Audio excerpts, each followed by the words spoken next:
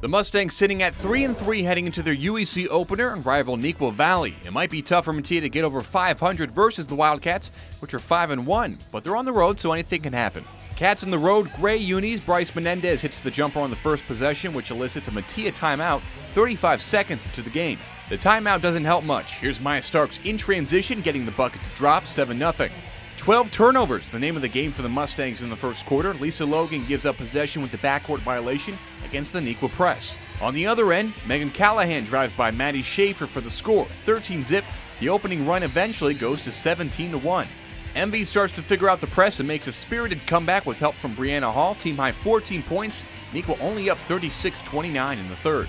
The Wildcats get more focus as time runs out in the quarter. Just seconds remaining. Starks is good from distance. The lead back up to 14 heading into the fourth. In the final 8 minutes, it's Starks again, this time kissing it off the glass.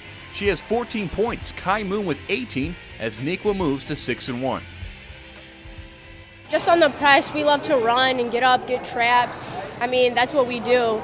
If we get steals, we start running, getting some easy buckets, and that's just how we get our momentum going. Being patient, don't rush it.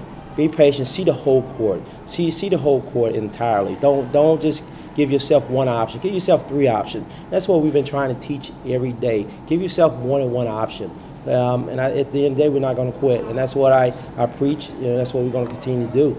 We have a lot of young players that are coming on and trying to learn our presses and everything. And for the returning varsity players, we just like to try to teach them as much as we can and, just play hard and go out there and just do what we do best.